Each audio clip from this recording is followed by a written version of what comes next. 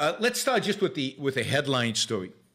FTX, which is the third largest crypto trading platform, together with its sister company Alameda Research, which was nominally a trader, not a trading platform, but somebody who traded crypto for profit, and did other things as well, invested in different crypto companies, invested in different things. We'll get to Alameda in a little bit. Both of those companies, plus the U.S. subsidiaries, Alameda is in Hong Kong, and FTX is established in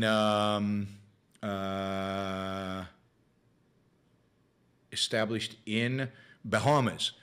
I will stop calling people by name to do it. Sorry, guys.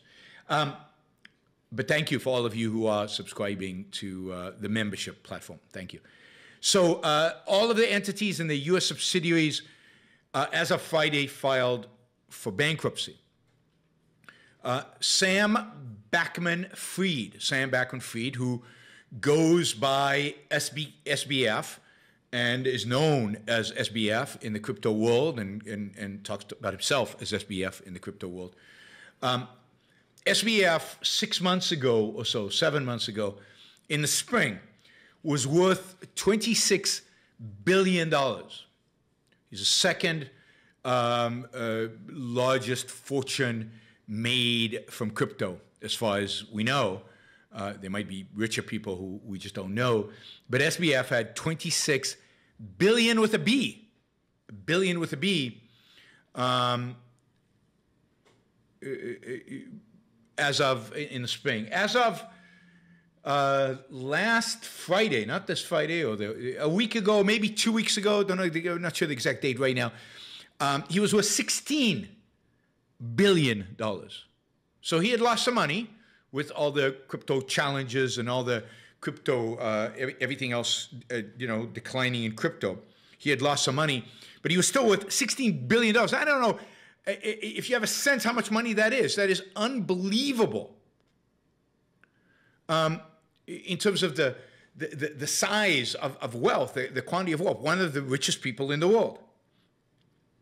As of today, he's worth somewhere in the vicinity of zero. That is one of the largest individual wealth, although I'm going to put wealth in quotation marks for now, wealth destruction in history. And it's happened faster than I know from anybody. So we saw it collapse within a week from 16 billion to zero. That's pretty amazing. That's pretty amazing. All right, so let's try to walk through this, and let's try to see first. We'll talk a little bit about SBF, and we'll talk. We might mention CZ, whose name I can't pronounce, but CZ, who is actually the richest person in the crypto world, who is the CEO, founder, and owner of Binance, another crypto exchange. So I want to go through kind of the history of this, the story that is involved about this, and we can see then what lessons can be learned on this. It's very simple to say SBF is a dishonest guy, he's a bad guy, he's just that's it. It has no relevance to the rest of the world because he's just a bad guy, he's a fraud, he's a crook. Maybe it'll turn out he's a fraud and crook. Certainly, there's no question that he did some fraudulent things here. There's no question that he lied and deceived. That's no question. The bigger question is, why did people engage with him? If everybody knew he was a fraud and crook, why did people continue to engage with him? Why did this scheme continue to go on for as long as it did? Why was he worth $16 billion? Is this relevant to anybody else? After all, FTX is not the first crypto exchange to go under. It's not the first crypto scheme to go under. Many others have gone under. In particular, some very large ones over the last 6 months have gone under. So is this really an aberration? Is this an aberration because one individual is a bad guy? Or does this represent something more substantial about crypto and a weakness in the system, in the market? And then the other big question, of course, which is going to hover all of this in a big way, and you're going to see people talking about this a lot, is does this mean that crypto needs to be regulated, controlled? Indeed, is this proof, as many people are already claiming, and more you'll hear more in the days to come, is this proof that generally finance has to be regulated? Because finance left alone, as crypto generally is left alone, results in instability and collapse and disaster in all these horrible things that are actually indeed happening in the crypto world. So is this a consequence? And this will be the language. Is this a consequence of too much freedom? Of too much freedom, right? So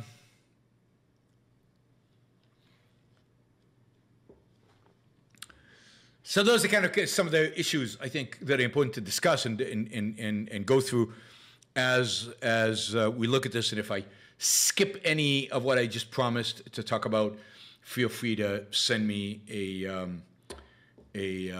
what do you call it? A super chat to remind me that I promised to talk about X or Y or Z. All right. I see a lot of super chat questions coming in. That's great. We've got time today. We should cover them all. It would be great if ultimately we had some on the topic. I also see a lot of $20 and $100 for Michael. Thank you, Michael. Super chat questions coming in.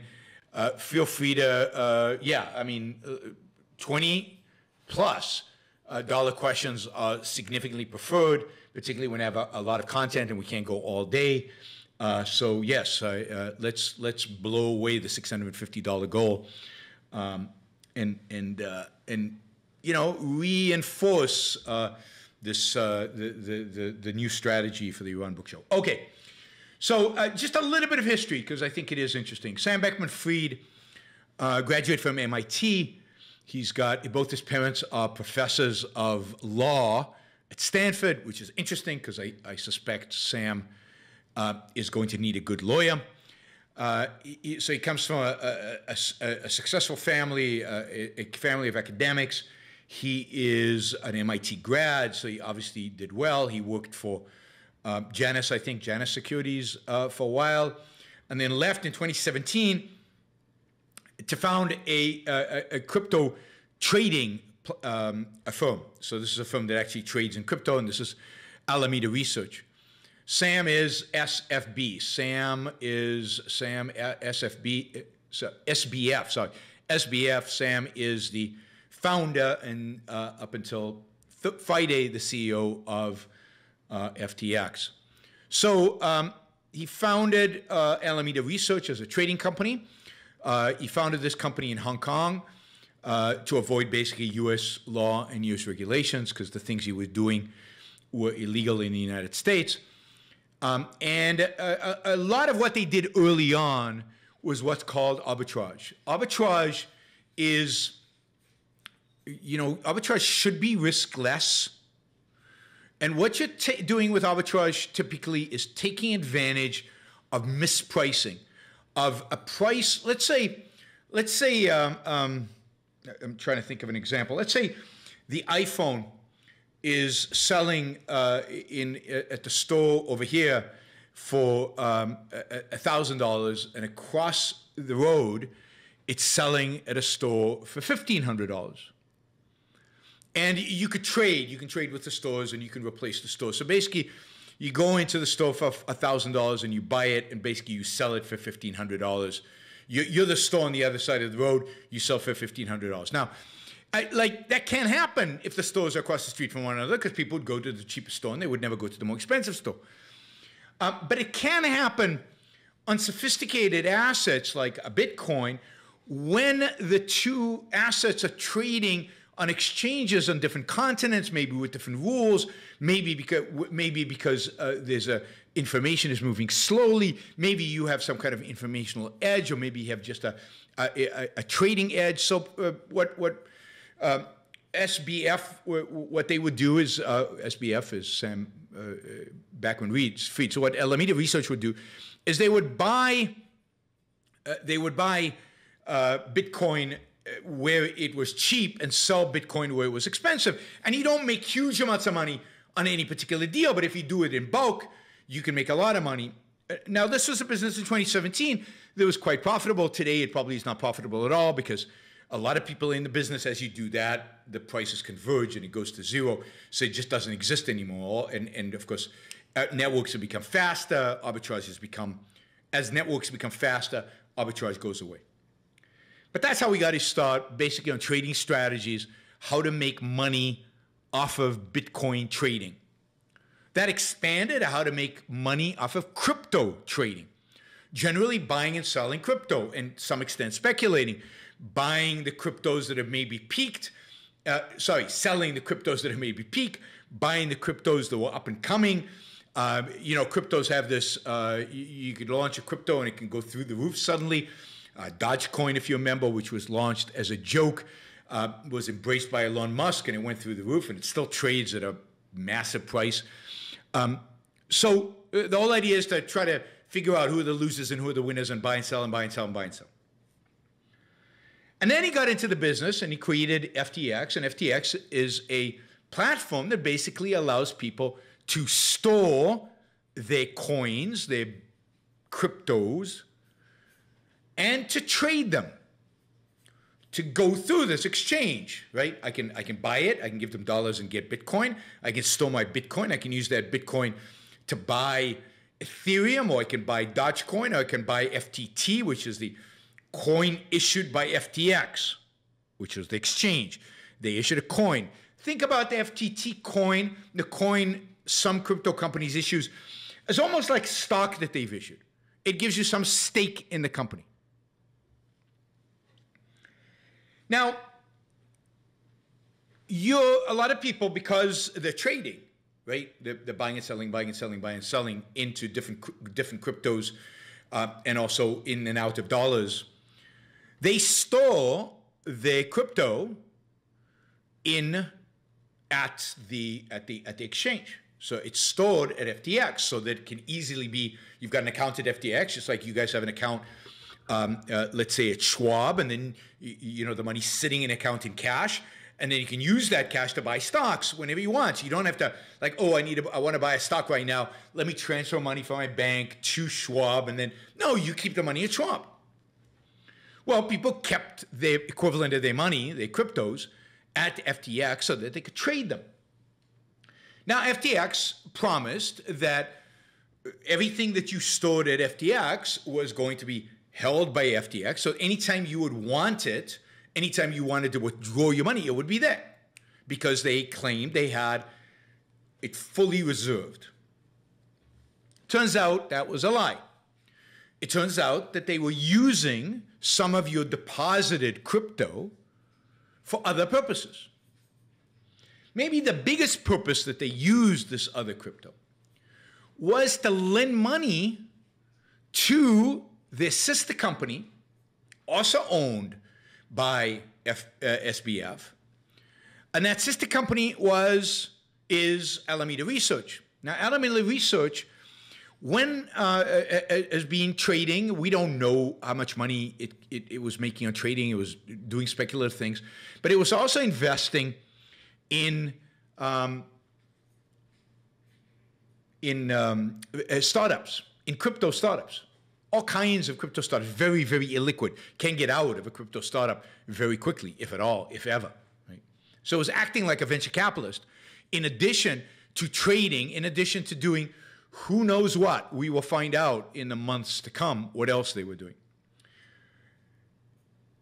Okay, remember that. In addition to that, when a lot of the other crypto exchanges and crypto companies got into trouble earlier this year, Alameda Research marched in and helped bail some of them out. Literally gave them money to bail them out in exchange for, I think, an equity position.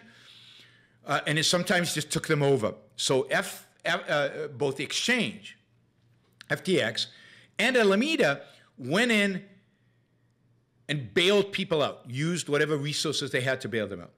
Now, one of the questions is, where were they getting their money? Well, it turns out that a lot of what Alameda Research was doing, this trading and bailing everybody out and investing in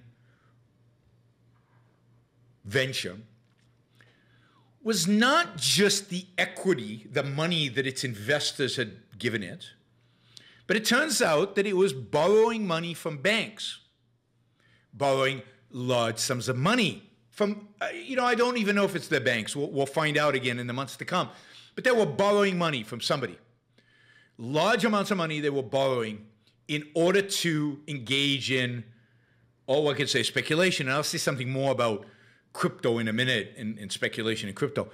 But in speculating and in making these long-term investments. So they were borrowing a lot of money. But when they started bailing out these troubled companies, and when Bitcoin started declining dramatically earlier this year, and all the other crypto were going down significantly, particularly over the last 6 months, but really over the last year, when all of that started to happen, its borrowers said, whoa, wait a minute. We want our money back. We're a little worried. This looks a little riskier than we thought in the go days at the beginning of crypto, last year, when anything you touched in crypto went through the roof. We want our money back. We're not gonna lend you more money, or we want you to pay off your debts. Well, it turns out that during that period, FTX lent money to Alameda Research, Almaden Research, not Alameda. Almaden or Alameda? Almaden, I think. Almaden Research. Lent them money in order to pay back the banks. Now, what was this money? This is the money that, the equivalent of, this was the money backing up those deposits people had with FTX. So they were now taking your deposits and shifting them with the idea that Almaden will pay us back. When they pay us back, we're whole with our investors. No problem. It turned out that Almaden, and I'm sorry this is getting complicated. I know it's complicated, but life and the world, certainly crypto and fraud generally, is complicated. It turned out that Almaden Research, who was borrowing money from all kinds of people, right? Sorry, Alameda. Okay, so Alameda Research was borrowing money from all these people, was using, in a sense, as collateral, as a basis for the valuation, the asset base. They were using FTT, which was the coin issued by FTX. So you can see now how everything was kind of wrapped around itself. There was no there. There was no real asset. There was just FTX and Alameda switching money around to where it was needed and moving it around. Now, I think FTX was probably profitable off of its trading business, just because what does an exchange do? An exchange takes no risk, theoretically. All an exchange does is it facilitates transaction and takes a fee. So it really looks like FTX, just straight out on their trading business, was profitable. But most of those profits were sent to Alameda, which was not profitable, was losing money. Or it was investing in a very, very illiquid stuff that we won't know if it's profitable for a long, long time. And at the same time, they were covering for each other. So that both in the end landed up being insolvent. Both because a big chunk of FTX's assets now, all those profits and some of the deposits, were now basically an IOU from Alameda. But Alameda its assets were basically the coin of FTX. If one of these two goes under, both go under. So about a week and a half ago, an article was published in one of the big crypto magazines, Coinbase, something like that, basically saying, you know, we've looked at Alameda's balance sheet, and it looks kind of spooky. It doesn't look very clean. Something weird, CoinDesk, thank you, CoinDesk published it. It doesn't look very clean. Something wrong is going on here. It has too much of this FTT stuff, but there's just, it looks like this business is really losing a lot of money. As a consequence of that, people started selling the coin, FTT, that underlies FTX and Alameda, and its price started going down. People also started withdrawing, because they knew of this relationship between FTX and Alameda. They started withdrawing the coin from FTX. The real kicker was, I think it was Monday or Tuesday last week, the CEO of Binance, his name is CZ, he goes by CZ, the letter C, the letter Z, announced that they were selling all of their FTT coin. It turns out that they had invested in a bunch of FTT coin. They had a lot of it. Now, we'll get to other reasons why Binance didn't like FTX.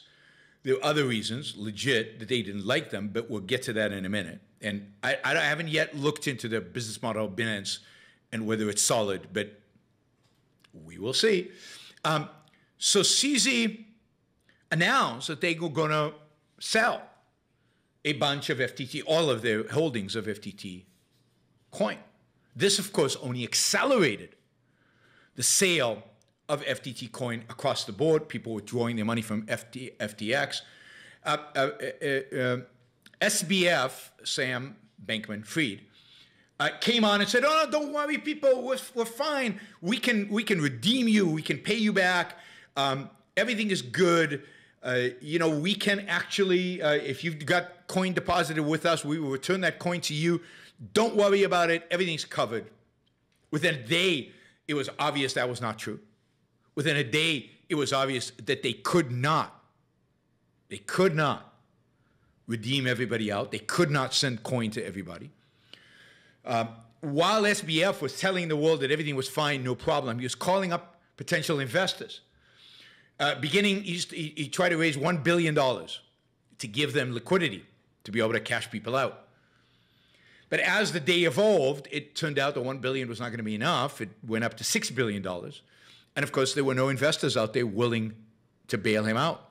Nobody was willing to put the cash, even though, for a variety of reasons we will get to, SBF was the poster child of crypto.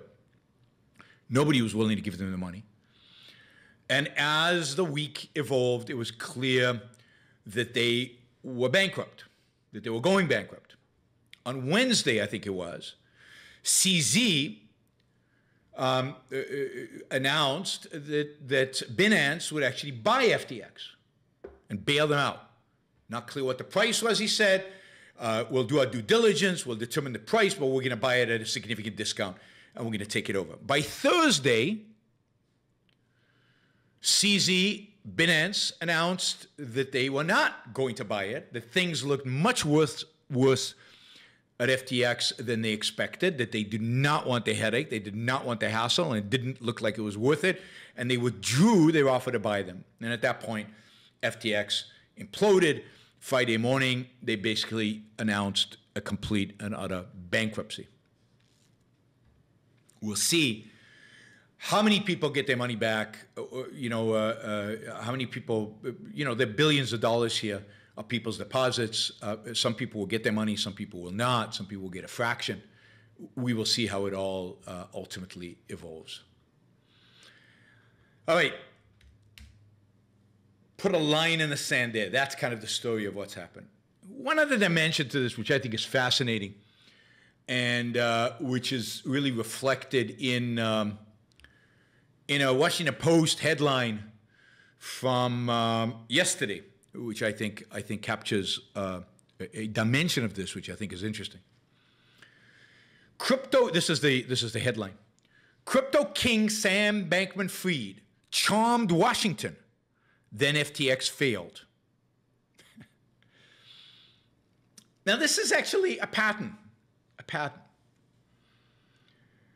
It turns out that Sam Bankman-Fried was at the forefront of trying to get government to regulate crypto. He was very active in Washington, D.C. He knew everybody in Washington, D.C. Indeed, there is now suspicion that SEC, I think SEC Chairman Gensler, was somehow involved with SBF and maybe even received some funds from him. So maybe there's corruption at the highest levels of the SEC. We don't know, pure speculation, but there is a story out that suggests that maybe something was going on there that is irresponsible or fraudulent. But we'll see. I'm not going to say it is because I don't want to get into trouble, and I don't know for a fact that that's the case. But there's no question that SBF spent a lot of time in Washington. Many people say he spent more time in Washington lobbying than he spent in the Bahamas, where the company is based, actually running the company. His lobbying was to try to put together regulation that would benefit FTX. And according at least to Binance, CZ at Binance, this regulation would have helped FTX and hurt Binance and hurt the rest of the industry. Indeed, one of the conflicts between Binance and FTX was around this idea of regulation. Binance at least says that they are for markets, free markets, no regulation, let crypto rip, and no government regulation, right? And FTX was obviously for regulation. So one of the areas of conflict and one of the comments that Binance CEO CZ mentioned when he said he was going to sell FTX's coin, FTT, was, we don't want to support somebody who's trying to regulate the business and trying to regulate it in a way that favors them and hurts us. So good for them for doing that.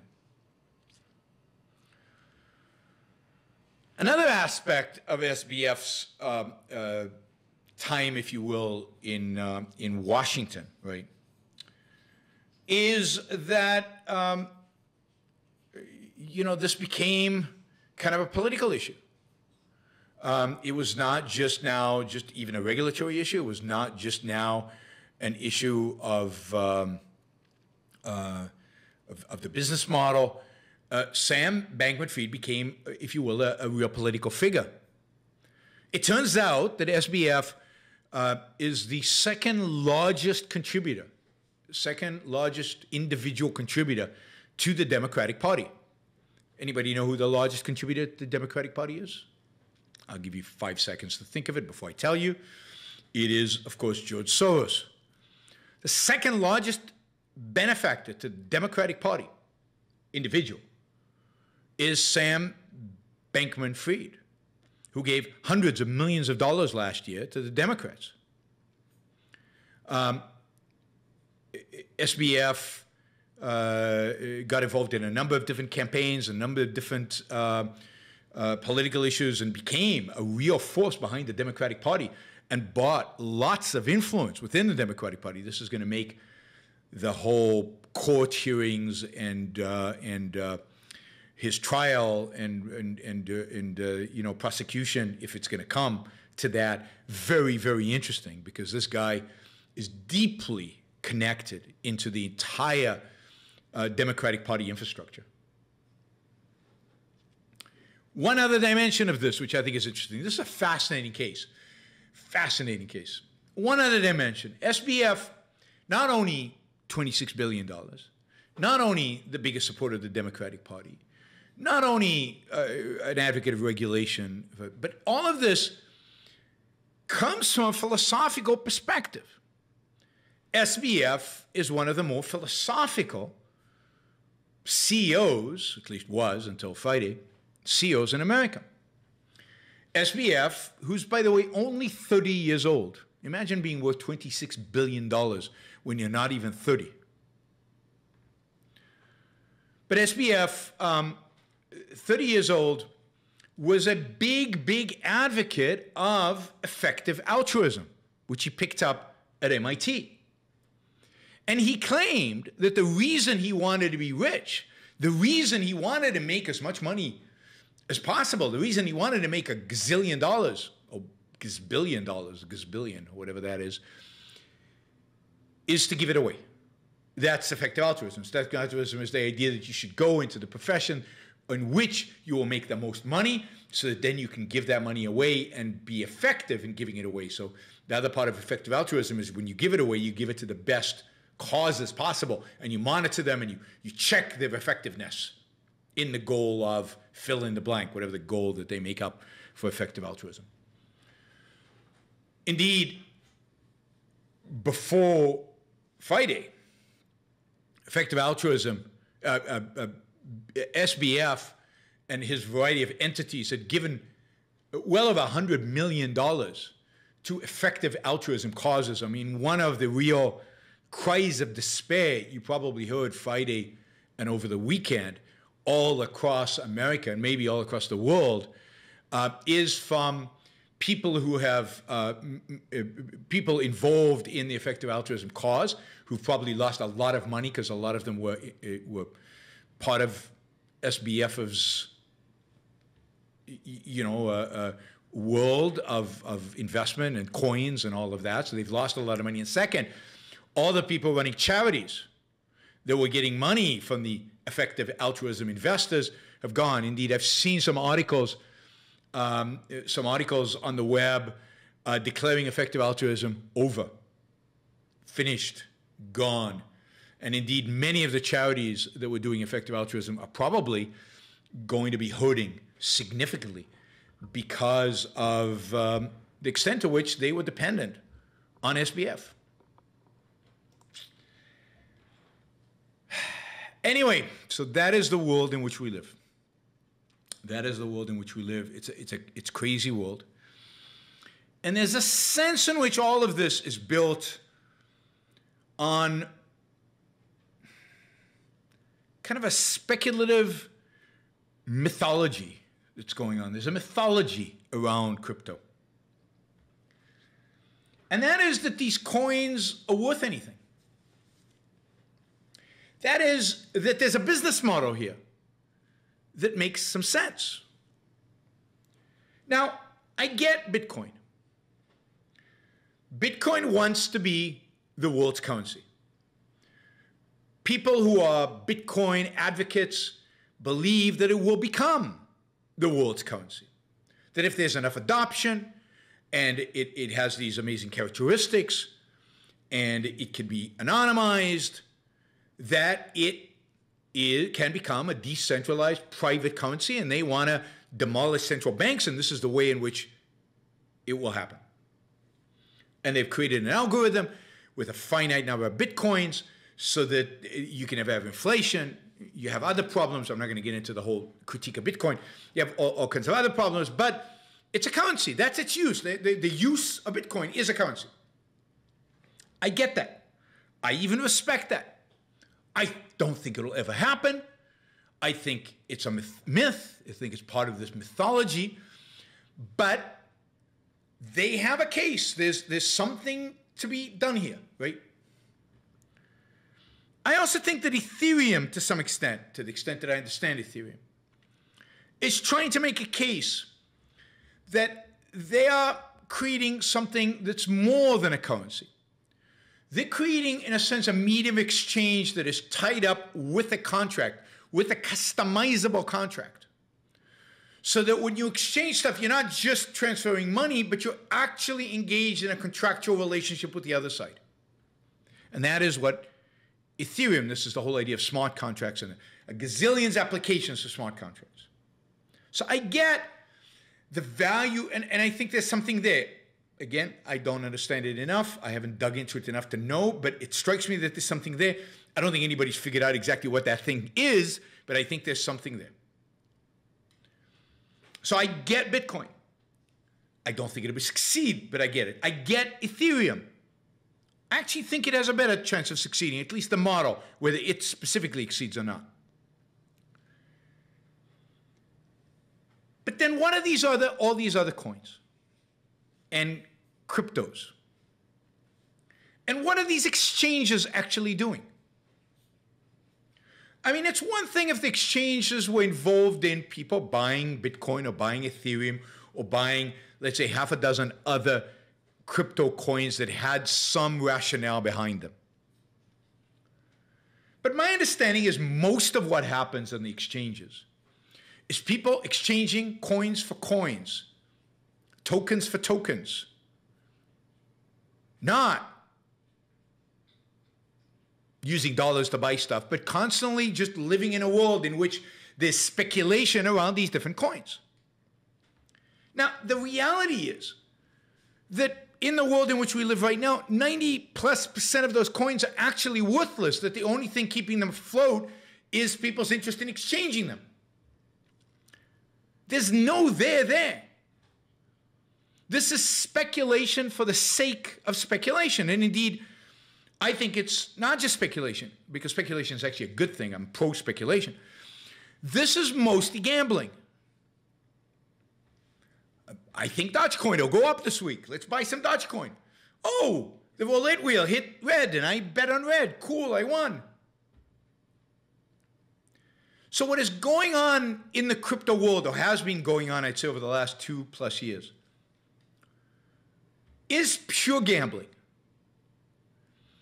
Just, the worst kind of speculation. Now, again, it could be that in some cases there is some value somewhere. And some of the exchanges that are doing this speculation probably have value because they're making money off of the stupidity of other people. They're facilitating this trade. They actually have reserves to cover all the deposits. They actually have reserved 1-for-1 for every dollar deposit they ever reserve. For every coin deposited, they have the coin there. They haven't done what SBF has done. They haven't done what FTX and Alameda, which was unique because there was the two entities. They haven't done what the previous iterations of stable coins, which were anything but stable, algorithmic stable coins, which is just, again, gambling. It's just speculating that as long as people like your coins, everything is fine.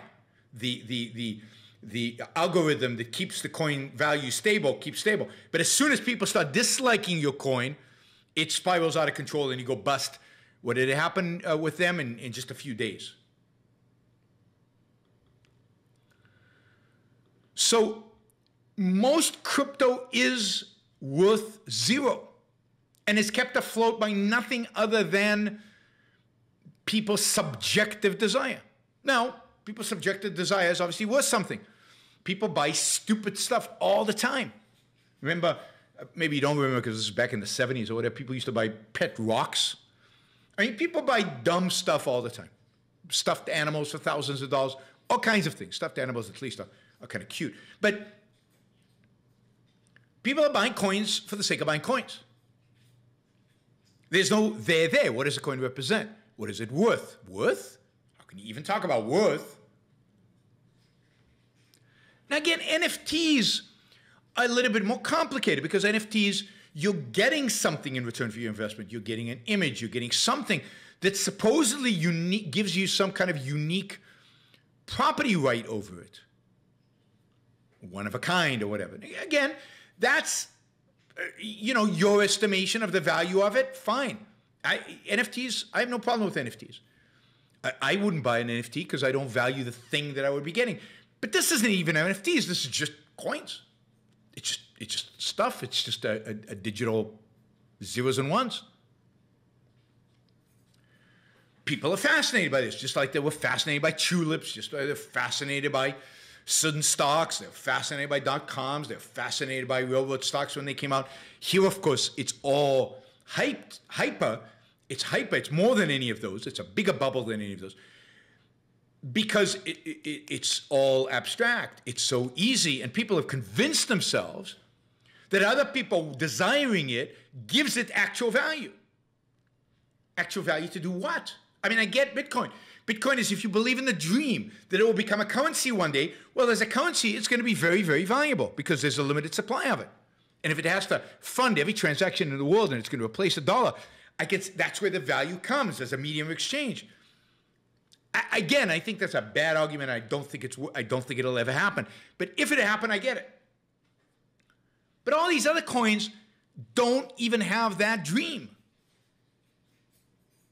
And there's no basis for that dream because many of them can be issued. I mean, one of the things that's happened this morning or yesterday is that they've suddenly discovered 400 million extra FTT coins were issued yesterday out of thin air.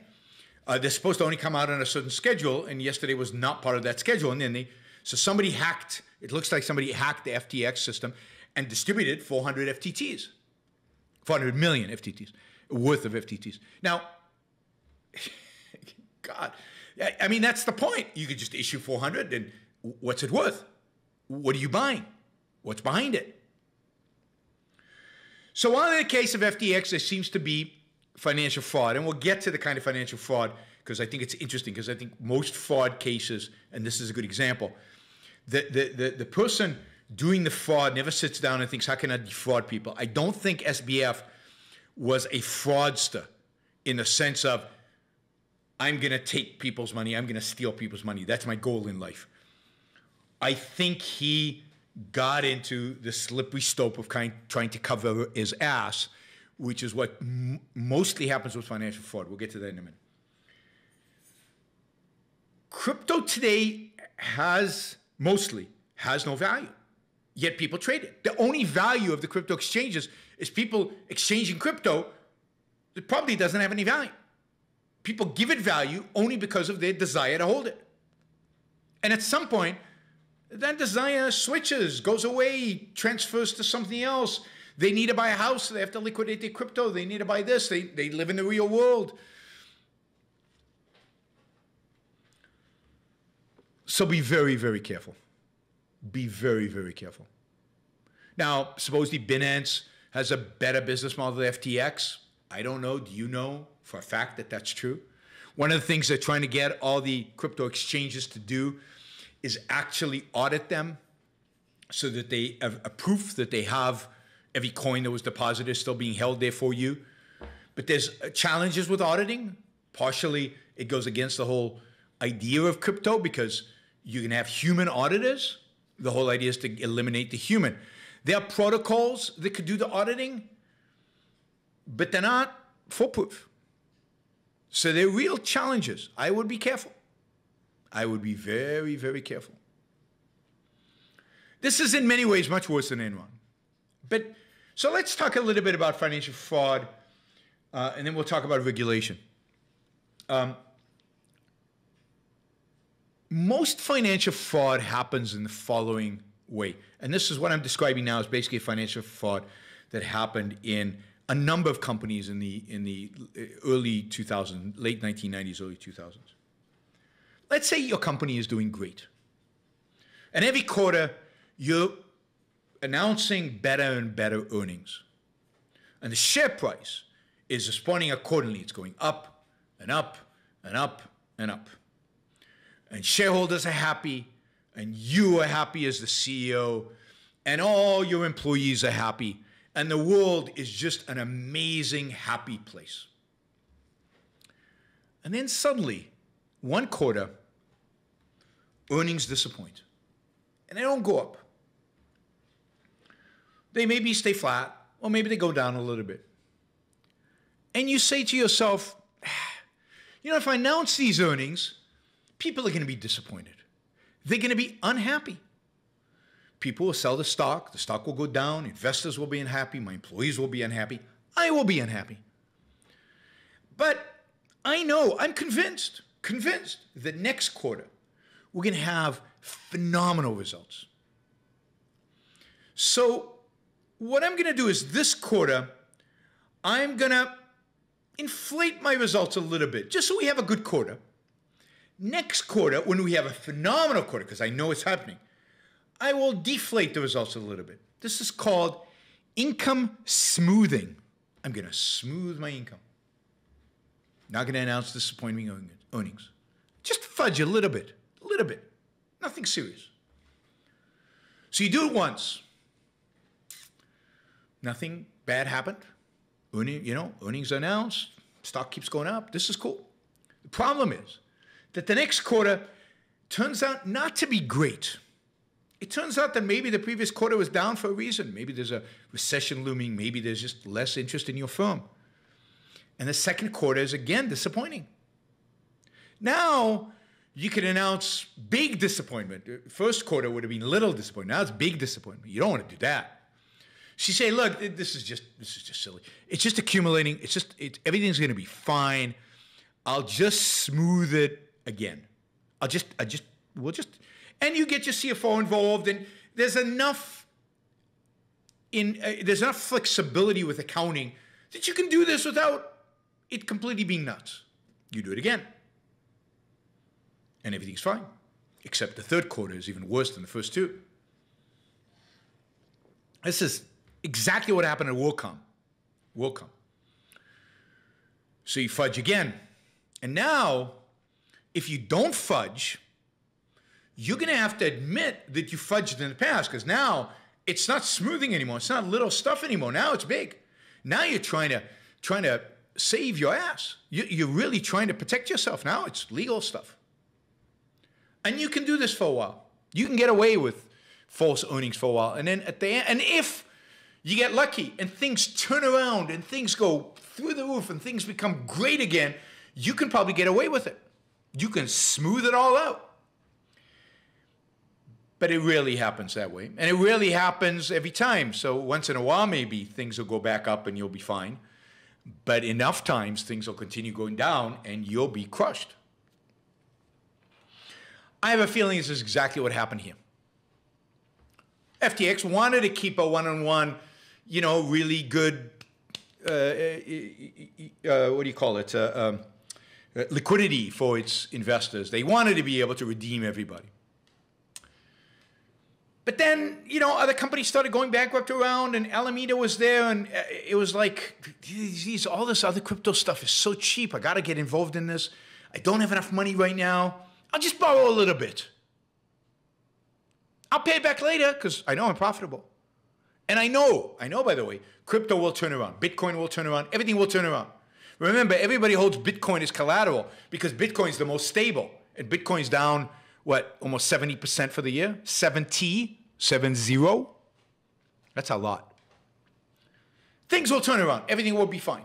So you help everybody out, and everybody likes you because you're an effective altruist, and everybody loves you, and they send their love to you. But then things get worse, and now some of your investment go bad, and Bitcoin continues to go down, and other cryptos that you're using as collateral continue to go down, and the whole balance sheet is off, and you have to lend even more money to Alameda, but it'll all turn around. I'm sure SBF till the very last minute believed that crypto is such a solid asset, it'll all turn around, everything will be great. But it isn't. Because this is a great moral point. Here's the moral point. This is the objectivist moral point. Evasion never works. Evasion always leads to spiraling out of control. Lying, deception, dishonesty, and by the way, the worst kind of lying, the worst deception, the worst dishonesty is lying to yourself. Being dishonest with yourself always involves more and more and more and more dishonesty. It doesn't just end. It doesn't get fixed. Things just get worse constantly. Always. So you can learn for life from this. You don't just have, not just if you're in finance, generally in life. Once you start deceiving yourself and others, once you start on a path of deception, there is no coming back. It is a disaster. It is an absolute disaster. Evasion, ignoring facts of reality, pretending things are something different than what they really are. Pushing stuff into the future. Oh, I'll think about it tomorrow. The famous line from Gone with the Wind, from Gone with the Wind. I'll think about it tomorrow. Whenever you're tempted to do that, stop. You're self-destructing. Bad things are happening. Don't do it.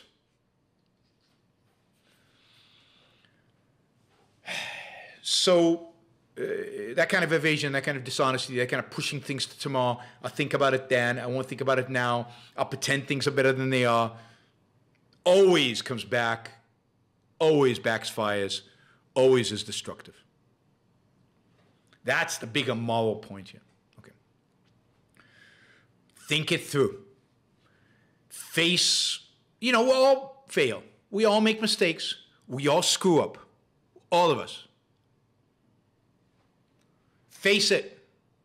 Admit it to yourself. And if you have investors or you have employees, admit it. Pay up. Pay the piper. You'll be so much better off. If disappointing earnings happen the first quarter, okay. Stock will go down. I'll be worth a little bit less. So what? But I'll have my integrity. I'll have my honesty. And yes, it might get worse, but then I need to look at why are earnings going down? That's the question. Is it a recession? Is it the economy? Is it me? Is it the company? Do I have some bad salespeople? What is going on? But you see, by covering it over, you don't take the necessary actions to fix it. By rationalizing it away, you don't do what is necessary to put you back on the right track. You rationalize it away. And then things are guaranteed to get worse and worse and worse because you never fix the problem that the bad earnings or the bad something is reflective of. So a lot of good life advice from following these things and knowing what not to do in the future. All right. Let's see. Two other things I think that I find interesting. One is a lot of times companies that have CEOs that spend more time in Washington, D.C. than they do at corporate headquarters are the first ones to go. Enron was like this. The CEO of Enron really didn't run the company. He was in charge of regulatory schmoozing.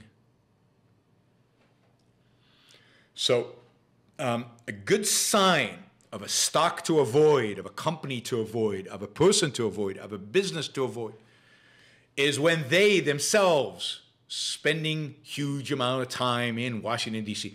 I guess everybody needs lobbyists. But if you're there, if you're schmoozing, if you're interacting, if you become politicized in that way, you're probably not doing what's good for the business. So avoid political schmoozing CEOs. Jeff Immelt of GE was a schmoozing political CEO.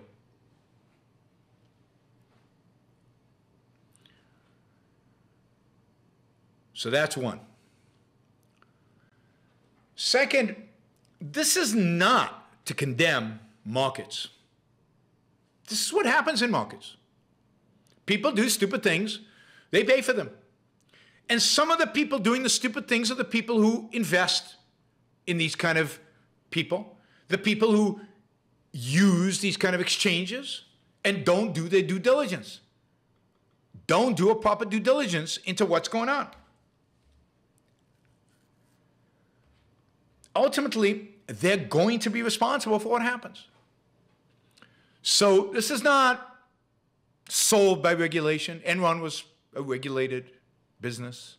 Many, indeed, I would argue that more financial crises happen in regulated industries than in unregulated industries. So regulation is never the solution. And indeed, banks, when they were free market under a proper property rights regime, not in the United States, but in a place like Canada, Scotland, did phenomenally well with no regulation, even though they had fractional reserve banking. But they held enough reserves, and they were disciplined by the market, and you didn't have the kind of bank runs you had in the US, which was a politicized financial system from day one. The more politicized it becomes, the more problems there will be. Regulations doesn't solve this. Now, there are no bank runs in America, banks anymore, at least small banks anymore, because we have FDIC insurance. So the government can solve the bank run problem. But by doing FDIC insurance, you create other problems. Moral hazard problems, you create other problems associated with inefficient banks, with lack of innovation, lack of progress, lack of good investments, all kind of other problems. Regulations are never the solution. I have to admit that one of the astounding things about FTX is that some of the investors in FTX are pretty smart guys. Sequoia Capital had $260 million invested in FTX. They have basically written a letter to the investors saying they have written that down to zero. They have lost $260 million of their investors' money on FTX. Now, Sequoia can afford to do that because they make so much money on other investments, or at least used to. We'll see in the future if Sequoia is the same Sequoia as it was when it, the founders of Sequoia basically passed away. So this generation of Sequoia VCs, are they as good? Do they know what they're doing? I saw them once make a big investment in a company that went bust in 9 months. So even in the good old days, they went bankrupt more than they succeeded. But when they succeeded so much that they could afford to go many, many times bankrupt. But this is still a big amount.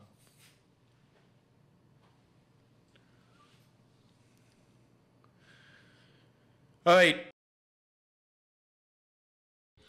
Thank you for listening or watching the Yaron Brook Show.